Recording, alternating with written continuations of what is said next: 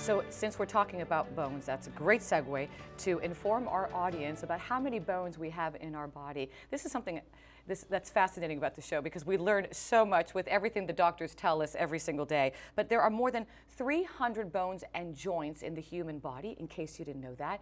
And orthopedic doctors like you take care of all of these bones and joints. So I'd like you to walk over, if you will, doctor, to a 3D image of, obviously, the human skeleton. Fascinating that we are made up this way.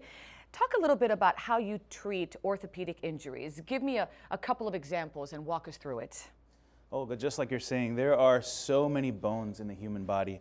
They are all over the place. Everywhere you see in your body, there's a bone, there's something holding you up, there's part of your skeleton, there's even tiny little bones inside of your ear that are practically microscopic.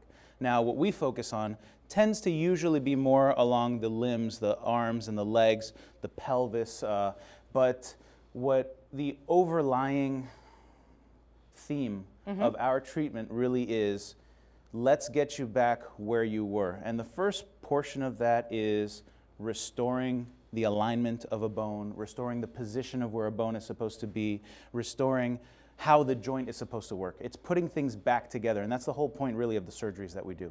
For example, a patient will come in with a broken hip, a broken femur, and this is an extremely important part of the body because this is part of what holds you up, and it's what gives you the ability to get out of bed, the ability to be able to move, the ability to walk from here to there. And it's amazing how much people take for granted the ability to get from right here to right there. And patients, I'm sure, that are watching understand and know, yeah, it really hurts me to get out of bed. That you endure and the patient obviously has to undergo takes about how much time?